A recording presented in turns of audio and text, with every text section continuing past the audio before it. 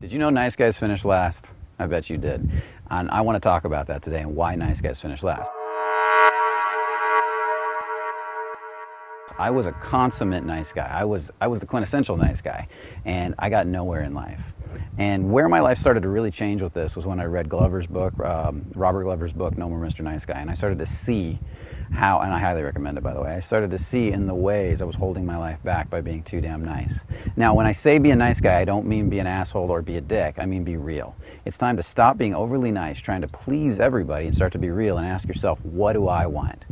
And that's the beginning of building true confidence. Are you a great listener, but your girlfriend or the girl you're dating always says you never listen, but you can repeat back everything she says? Well, that's probably because you're in your head. You're worrying about everything she's gonna say. That's the nice guy. Do you love to help everybody out even though it puts you out? Might you spend a whole weekend helping some girl move or somebody move and you really didn't want to? You had a bunch of stuff planned, but you gave it all up to help that person because you felt too guilty to say no. Do you try and constantly please your girlfriend but feel unfulfilled and unappreciated, like she's always still mad at you and she's never happy with what you do? Have you been described as one of the nicest guys you could ever meet, and that someday some girl is going to be perfect for you, but just not the girl you're talking to? You ever sit there with girls and they tell you about their dates and their relationships and the guys they're having sex with and all the problems and the dramas they're having, but it's never you? Oh my God, I just don't see you that way. You're so nice. Do you have trouble making your needs a priority? The one thing that nice guys have that's really a problem for them is fear of tension, fear of conflict, fear of stepping into tension, the tension of the situation.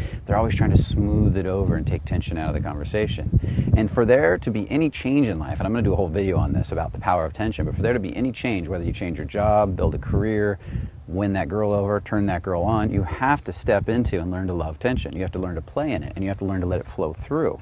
You can't be like pushing it back or being dominant with it. And in that, you start to change who you are. This is a very powerful, powerful concept that needs a deeper look at. But we're going to start with the basics. Nice guys tend to never get the girl, or if they do get a relationship, their relationship sucks.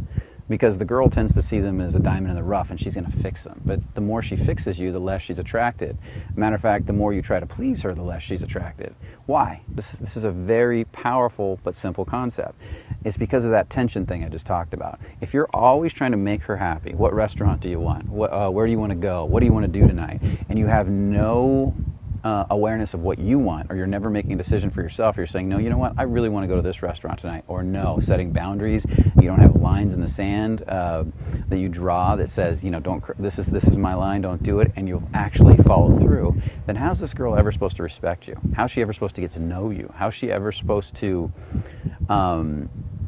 figure out who you are? Would you want to date a girl that was constantly trying to please you? I mean, it sounds good in the moment, but if she's like, what do you want? Where do you want to go? What do you want to do? And she never has any opinion of her own. All her opinions are based on what you like. And yeah, I like that too, let's go do that. Pretty soon that starts to feel clingy, it feels needy. Or the other side, she starts to get stressed out because she can't make you happy and she starts to pull away and get really distant all the time. And then you can't feel her connecting. Now, in that is complete manipulation, because what the nice guy is actually doing is he's basing all his decisions on what the other person wants. And when he can make that other person happy, he feels happy. But that other person never gets to know you, never gets to know who you are as a person, never gets to relate to you. All that other person gets is manipulated. In other words, the nice guy is trying to manipulate that other person into liking them. Tell me who to be for you. And if you do, I'll be that person so you'll like me, and then I can feel good about myself. And I can't think of anything worse. That's who I used to be, and I never want to go back to being that person. So if you want to stop being this person, it's time to make a change. It's time to really start to look at that part of your life, because that guy always has a hard time getting a girl. He has a hard time moving up in management in his job. He has a hard time building confidence because he's avoiding the very thing in life that is the most important thing for building confidence and getting results: tension. You can't have anything without tension.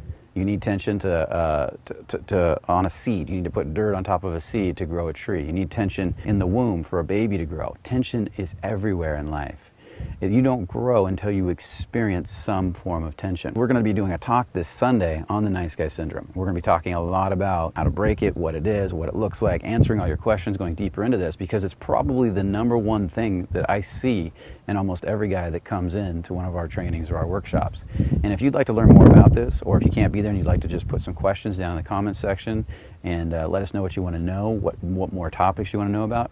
I would love to hear from you. It's going to be a lot of fun and an interesting talk, and there's going to be lots of valuable information, because instead of a few minute video, I'm going to have several hours, two, maybe a little bit more hours to really share with you, and I'll be hanging out afterwards to talk to each and every person that wants to talk more about this and what's going on with them. I love every one of you guys. I love having this channel, so I can't wait to meet any of you that want to come out. Otherwise, go ahead and put comments in the comments section, and I'll talk to you later. Take care, guys. It's an indifference to outcome. Do I like you? What's beautiful about you? What do I like about you? Men that are really solid and enjoy tension, that have mastered the art of dancing, playing, flowing with tension, are the best manifestors and the most attractive men in the world.